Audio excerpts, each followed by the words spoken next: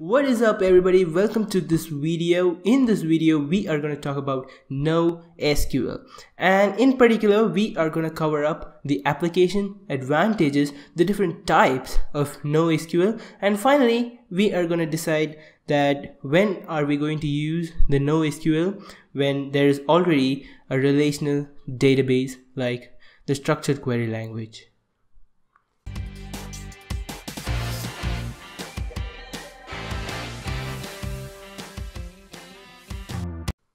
So this is a brand new series called What is Wednesdays. So this type of videos where we answer particular questions or we are going to talk about one particular technology would be releasing on Wednesdays. So make sure you hit that subscribe button and hit the bell icon. So what is NoSQL? It stands for Not Only SQL. It doesn't stand for NoSQL, okay, that's wrong. It stands for Not Only SQL, and it is a non-relational database. So what does that mean?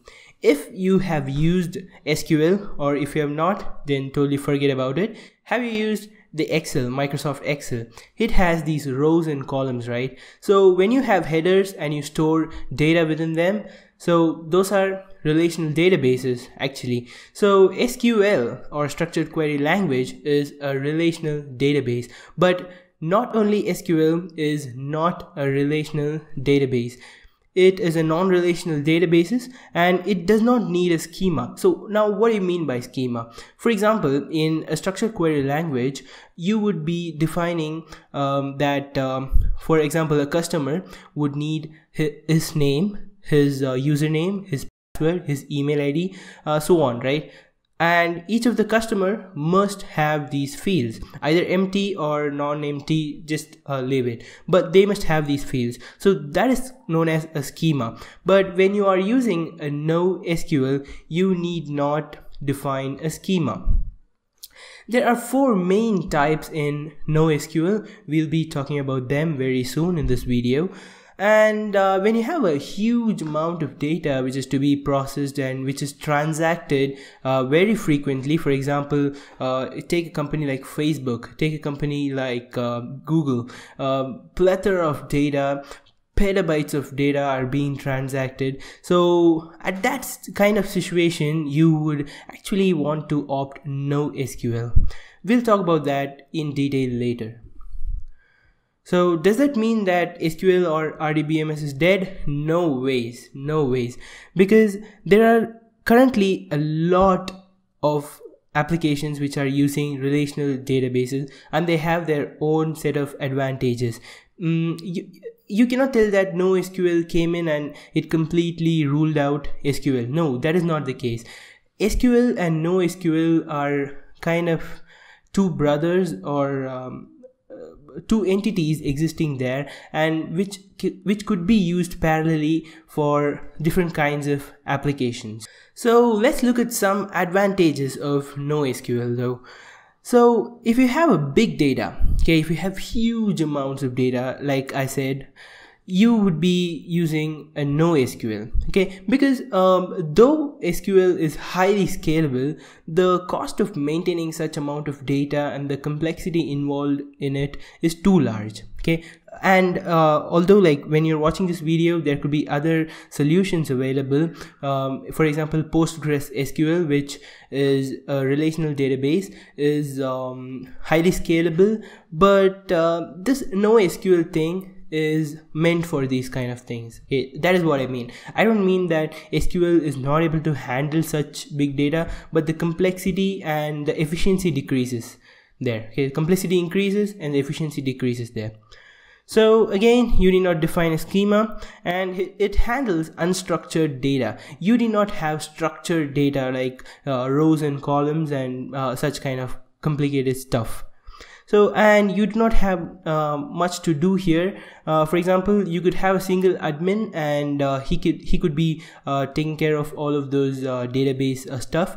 Whereas in SQL, you could have different files and different admins handling each of the separate stuff. So that works like that. And in terms of scalability, yes, as I told you, there are these column-wise storage and those graph and node storage in SQL, which actually stores petabytes of data in their data sets, which is being used by Apple, Netflix actually. Okay, needs a defined schema. Again, that could be an advantage as well as a disadvantage depending on the application and the kind of users you have. So if you want the programmers to program in such a way that the users have a defined say the schema, then you could go with the SQL. And it is also better for relational data. So if you have some data which needs this kind of table kind of storage, and where you need to form relations between various tables and communicate between the tables, then you use SQL or RDBMS. And the data store takes up a minimal amount of space possible. For example, when you consider SQL, the data is stored in such a way that minimum amount of space is consumed by the database. And the last point is communication is far better between the tables. For example, if you have two tables and you want to link the if you have a blog and you have one table for user and one table for posts, and if you want to link the ownership of the post with a user, you could easily form a link between those two tables, and you could have constraints between those tables. So such kind of communications are easily available in SQL. So finally, we are here with the types of NoSQL databases. Again, these are not the only 4 types, but these are the main 4 types of NoSQL. If you're referring various other books and various other forums, you would be coming across 1 or 2 more types of NoSQL databases, but these are like the main 4 types. So the first one is a document database.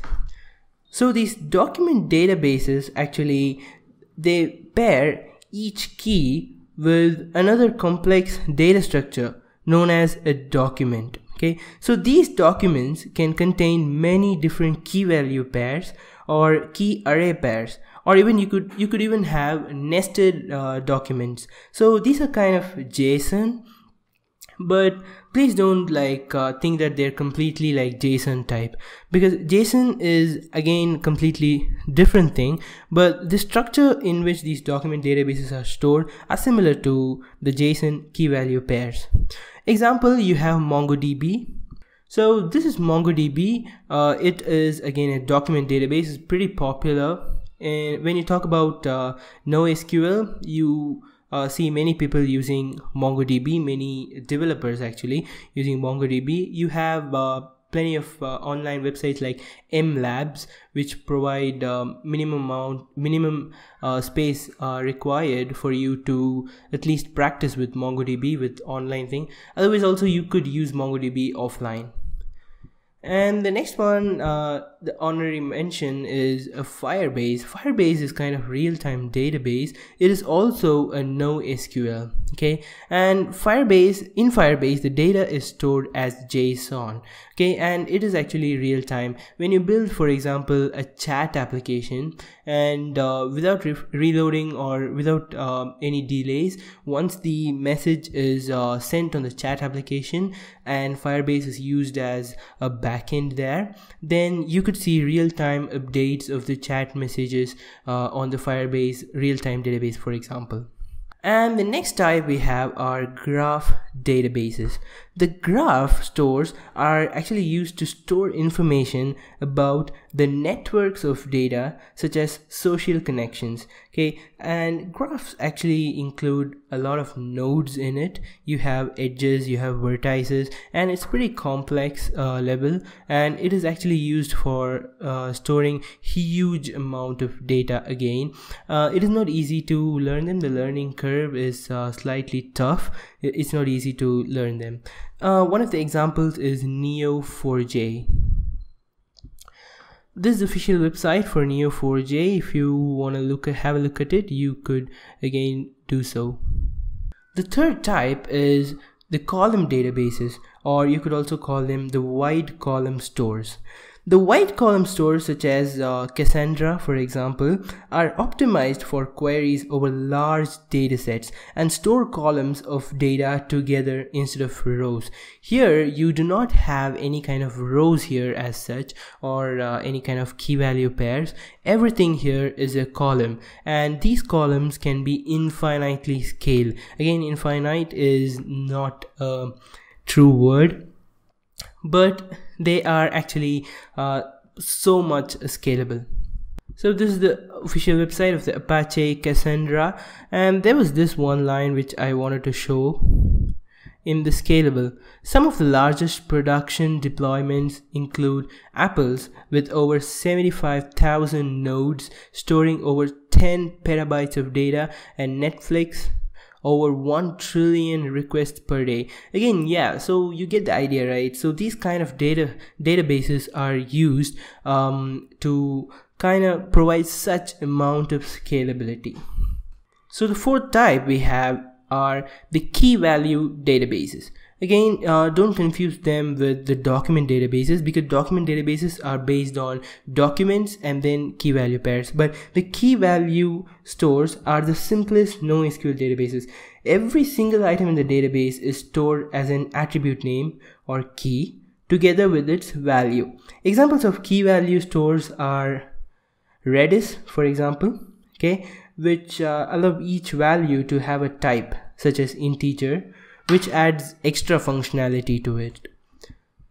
So you have Redis here, their official website. You could again feel free to check it out. I have the links down in the description below. So here is one small illustration of relational databases and document databases. The first one, the blue table like you see, is illustration of relational databases, where you have the name, username, password, token ID, and the date there with different rows and columns there. And the second one, the below one, is you could consider as an example for the document databases like MongoDB, where you have the document and you have a key value pair, and you could also have inner nested documents and so on.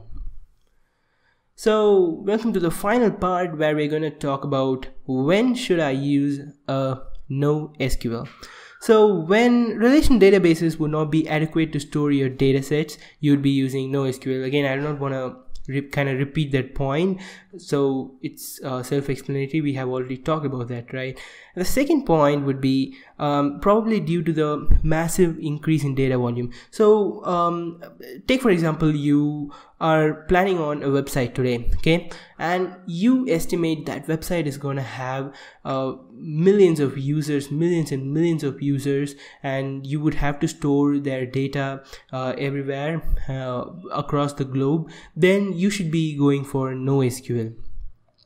Again, we cannot be generalized over these kind of databases, because it is not going to be one single person who is going to decide the stack they're going to use while building an application. When you're in a company, you are going to discuss, and they are going to take almost months to decide the stack on which they are going to build their application. Like it's not like this person likes MongoDB, this person likes a Postgres, this person likes a MySQL, he likes a Swift, he's my favorite, so I'm gonna take MySQL and Swift. No, it doesn't work like that. So depending on the application, we are gonna choose our database.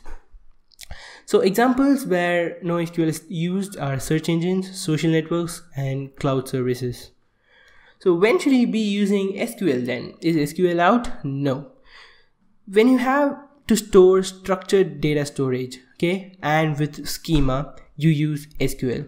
And in the learning stages, when you're a junior developer and you want to just set up quickly and you want to just get going, when database is not your main thing in your application, then you are going to use MySQL. You could also go with NoSQL, but you may use a MySQL. And if you're not dealing with big data, then definitely you could go with SQL. SQL is quite famous and it's being used everywhere. It's not gonna go anywhere. Both the technologies have their ups and downs, so you can decide, you can learn both, and you could decide which you need when you are building your actual applications. So that is all for this video. Thank you so much for being with me for such a long time. If you have not hit the subscribe button, please do that. Please like the video and share it among your friends. Let them know about the NoSQL. See you guys in the next video. Goodbye.